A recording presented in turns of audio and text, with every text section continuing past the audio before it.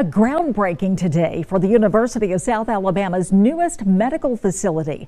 The state has been facing a rural health crisis, and as WKRG News 5's Asher Redd explains, part of the goal in building this facility at the University of South Alabama is to address that crisis.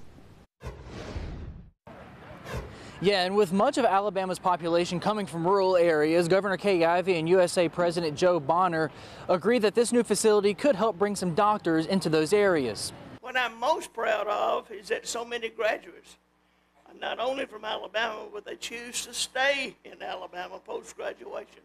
Ivey says that of the 3,000 physicians produced by the University of South Alabama, 90% of them have stayed in Alabama. That's a statistic I like to see. The new 250,000 square foot Frederick P. Whiddon College of Medicine building will allow for the expansion from 80 to 100 first-year medical students. It'll be capable of holding 120 students in the future. The building will double the size of the university's healthcare education and research facilities to 500,000 square feet. University President Joe Bonner confronts the rural healthcare crisis head-on.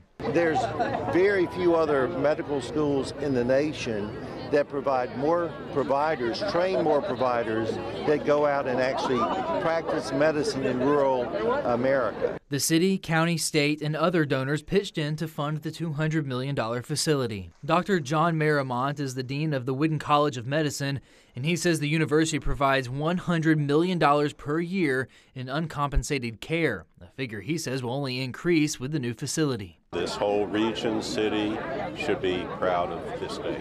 Construction is expected to last 3 years, and once that's done, the old building will be gutted and demolished to make way for a parking lot. In Mobile, I'm Asher Redd, WKRG News 5.